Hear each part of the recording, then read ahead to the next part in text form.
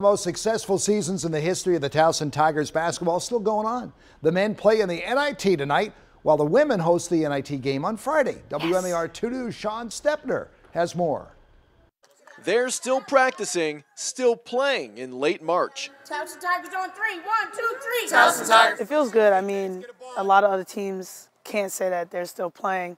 We're just fortunate enough to play to prove that we are, as good as we are. The Towson women's basketball team hosts Old Dominion Friday night in the first round of the Women's National Invitation Tournament. It's the program's second trip to the WNIT, the other in 1969. The tournament punctuates an already historic season, their 24 wins, a new program record.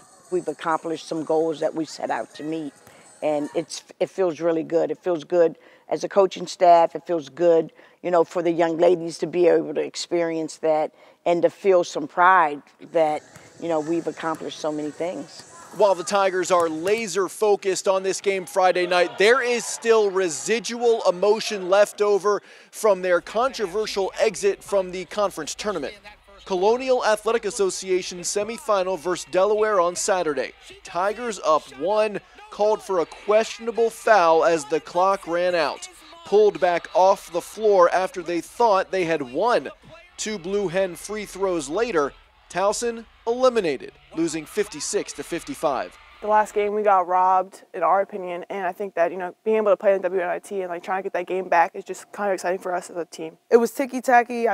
Did we think we got robbed? Yes, but I think the main point is to not leave it in anybody's hands. Head coach Diane Richardson wants her team to treat this as the ultimate learning experience. We've got to get past it, and the girls have got to get past it.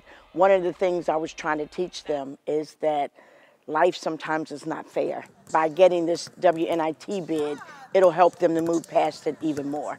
Tip time Friday night at CQ Arena, 7 p.m. In Towson, Sean Stepner, WMAR 2 News.